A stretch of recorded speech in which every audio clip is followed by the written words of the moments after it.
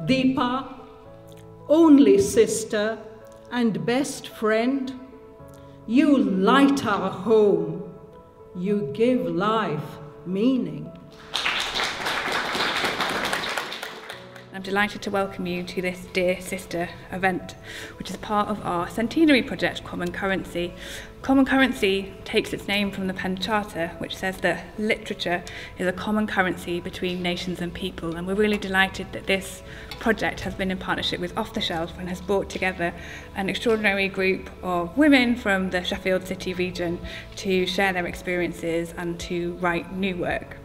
This letter was written in honour of Naomi Colcom, an incredibly inspiring fellow sister who was tragically killed at the age of 28 in a hit-and-run accident in Sheffield in October 2018.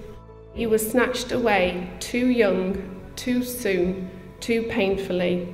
So it's up to your sisters to tell your stories now. You were always near me, and you will always be there for me, even though you're gone.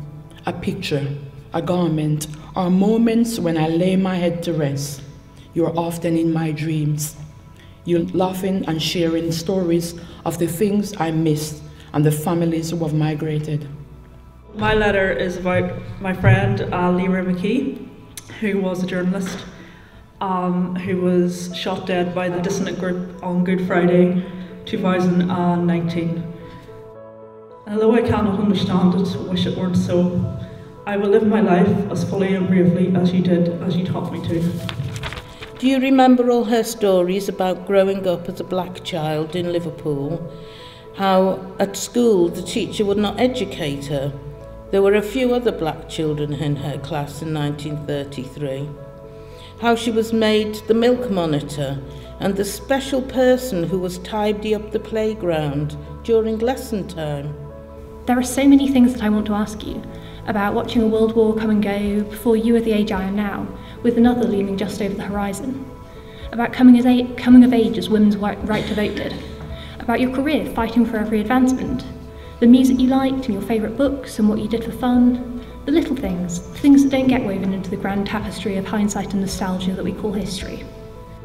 Even in labour on my knees, I tried so fiercely to be good, likening myself to an imaginary, braver sister. The small hours are not small. I stand as you have surely stood, moonstruck, window lit, wearing new life, midnight sister. And though I came with a mirror full of complaints, Andrea will be all aquamarine eyelids, ruby rue lips, an island girl with locks silked and set. It's been an absolute privilege and honour to be part of this project this year, and the amazing women who've created wonderful, powerful writing about their sisters.